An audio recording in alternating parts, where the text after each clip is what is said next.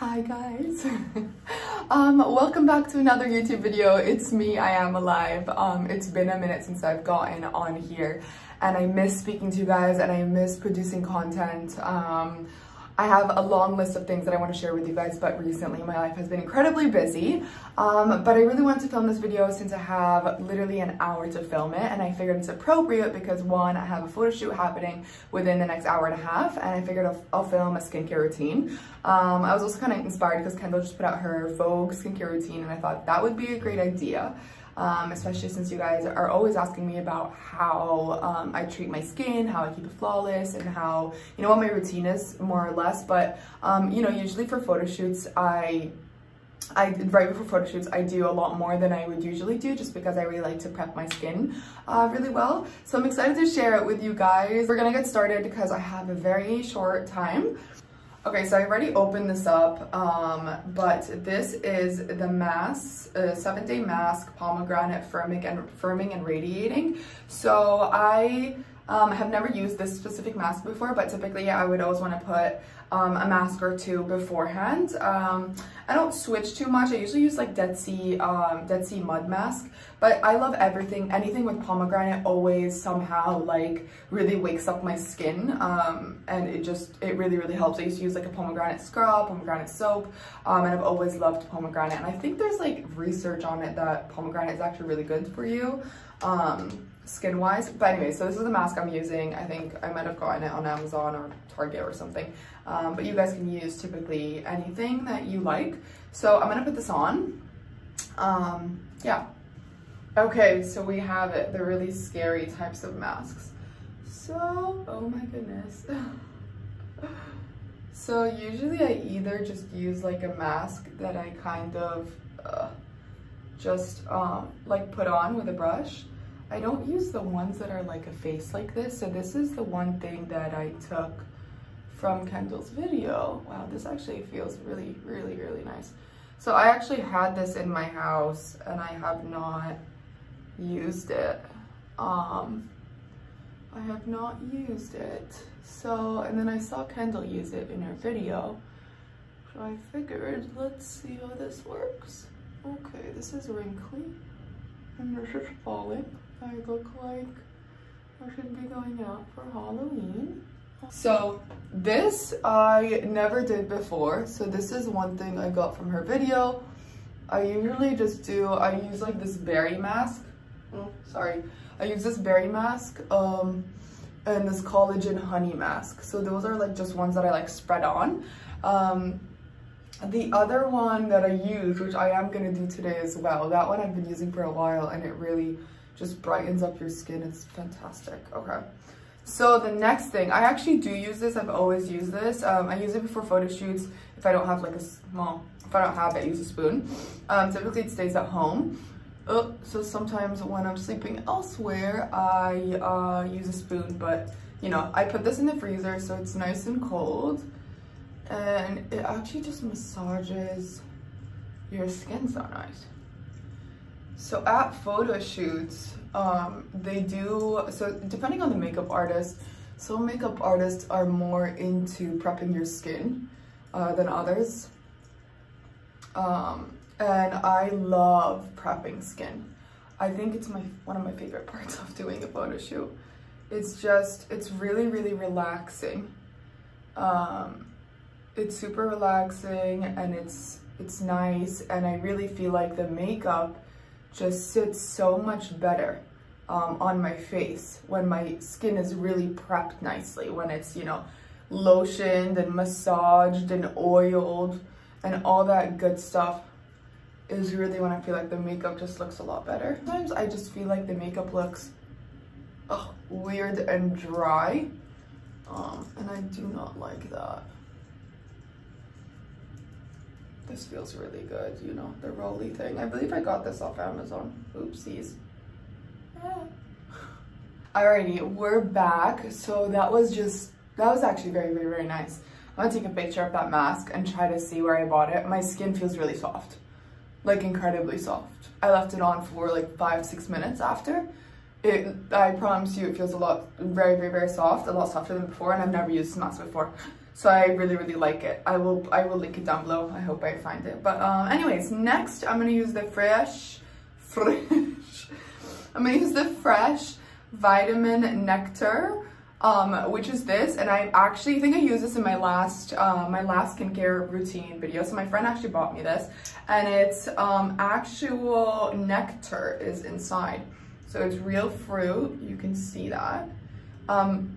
It's just, I don't think I've ever applied this on before smelling it. I mean, it smells amazing. And it's actually a brightening, whatchamacallit? It's a brightening face mask. And I promise you, usually I'm like, these things are like bull. Like they're not, like I don't believe them too much. Like, does it actually make a difference? This makes a difference. It literally, I feel like my skin goes from, oh, it's pretty bright, looking good, to whoa, it somehow managed to get brighter. So I don't put too much, and you can see all those, the fruit pieces. You can see that. Ooh.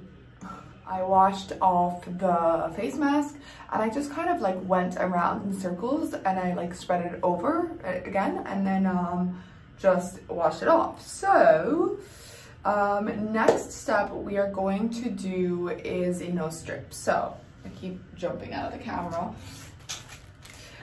Next thing we're gonna do is this Biore nose strip. So I'm sure a lot of you guys have seen this. I might have used this also in my last video. I think I did, yeah I did. So it has nose strip and like a chin strip. So I don't know if I have a chin strip here with me. I might, oops, oh I do, that. So I really ripped this up really bad, like from each side. So there's a chin strip and a nose strip, and typically I would do this every once in a while. I feel like it really helps. So they're supposed to get rid of blackheads, but I have like 2 blackheads at the most. But it does get rid of like all my whiteheads, which you can't see, or of any like roughness around the nose. Yet again, like this is one thing that I find really big with makeup, because when I do have like any dryness like around this part of my nose, the makeup doesn't sit as nice as it should. So this over here is the chin strip, and then this would be the nose strip. So I have these on right now. I like to make sure I have these corners in, because that's really the main reason that I do it. And I'm literally gonna show you guys the evidence of what comes out. So while we're waiting, I don't know, I should have done like a Q&A while I'm doing this, but I'll answer some modeling questions at the top of my head from what you guys have typically asked me. So one question is, I'm like, so people always ask me, I'm like 25 years old, or I'm 28 years old. Am I too old to model? Have I missed my chance? No, you haven't missed your chance, because a lot of the time, a lot of models start that late, and it's okay. I mean, typically, usually back in the day, models used to become models at the age of 16. They used to be scouted around then. Right now, they really only scout models around 18 and up. There are some 16-year-olds for sure, but typically that's kind of what they do, because it limits them. The younger you are, you're more limited. So usually I would say a lot of models start around 18, moving forward. And a lot of girls that I know that were with Click, at least, there was 28-year-olds, there was a girl that was 30, going to 31, I believe. So there were girls that were actually a lot older, but as long as you read younger, when they tell you, oh, you have a baby face, that's always beneficial. I'm talking really weird because this is like tightening up on me, and soon like I can't really move my bottom lip too much. Okay, so next question I'm gonna answer that I can think of. How do you make yourself stand out? How do you make your modeling agencies notice you? So that's something else I always get asked. I think your personality.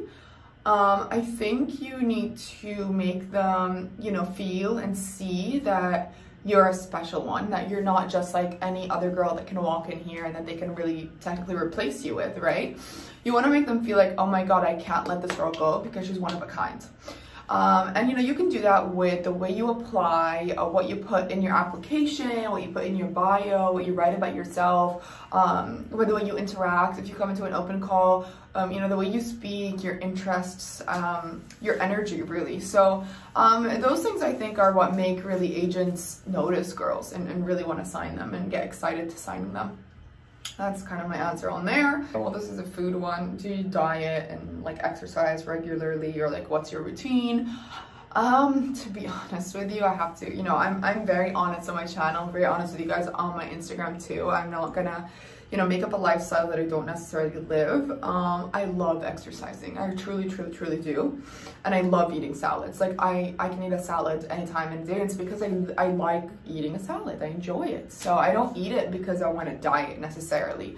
Yet again, I try not to shove myself with food. I eat until I can eat. And my parents actually kind of taught me that, where they would say, you're full? Okay, stop. You're good. If you're full, don't pressure yourself, and that's it. Let it go.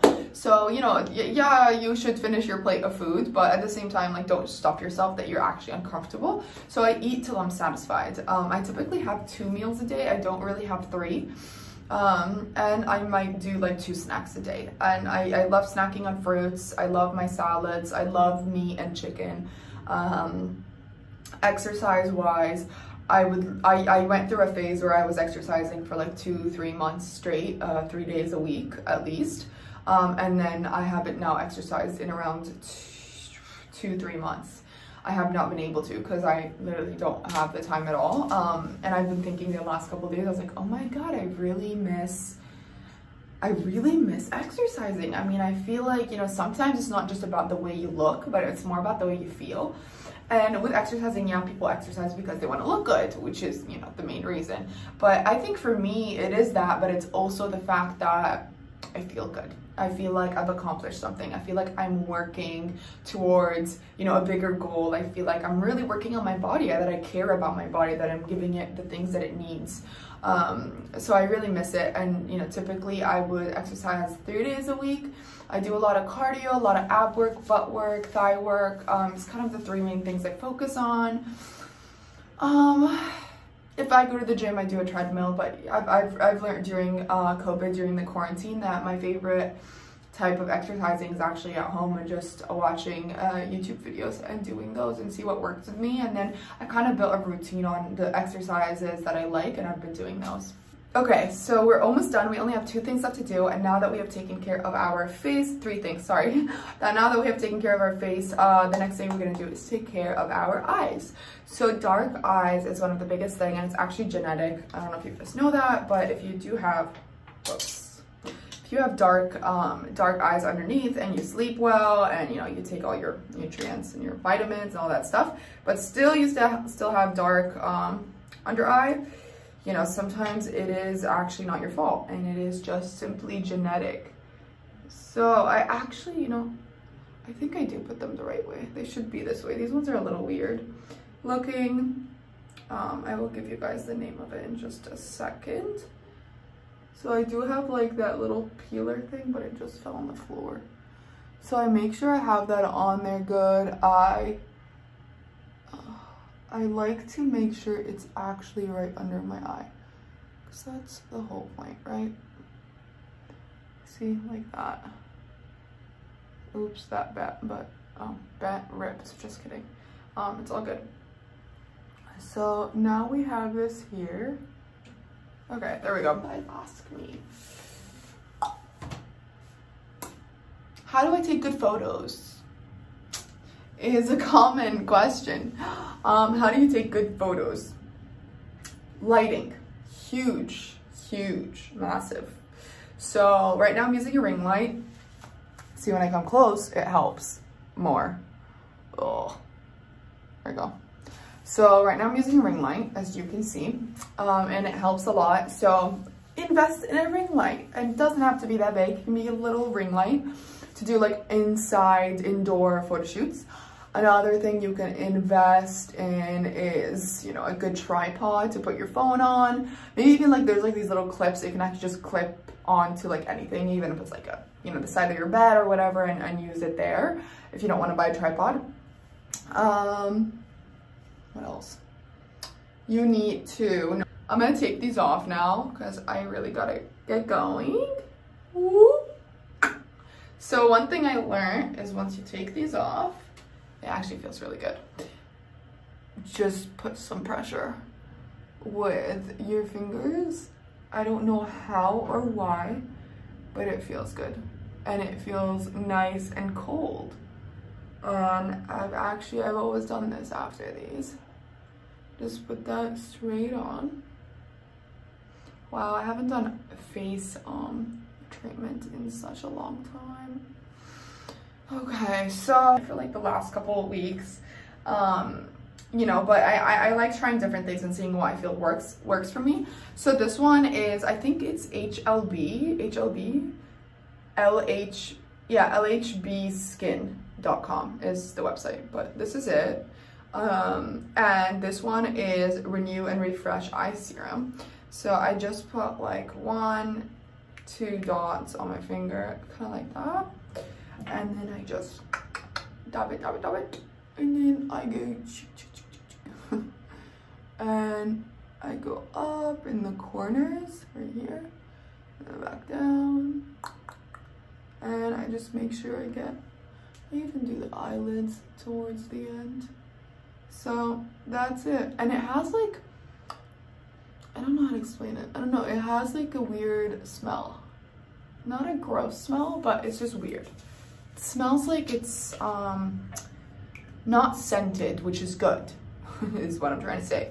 We're kind of done. My last step is just lotion. I know a lot of people would like to stick to their face cream. This is something I would never change. I am trying on a I am trying out also at the same time as using this is a Neutrogena water-based face cream. So this one is also water-based, and that's the only reason why I decided, ooh, let me try out this Neutrogena one, because I have realized my skin needs water-based face lotions, and that's kind of the best, most hydrating thing for my skin. Doesn't get my face oily, it, you know, keeps it nice, and, you know, healthy looking, not dry. So this is one of the ones I use. This one is literally by a dermatologist that sells them at his clinic. So his name is Michael Kurzman. He's located in Staten Island, New York. So I don't know if you guys can find these online, but you might be able to. I don't know if he sells like his products online, but this is it, and it's water-based. It's pretty much done. I have another one in my house. So that's what I do. I hope you guys see a difference in like my face.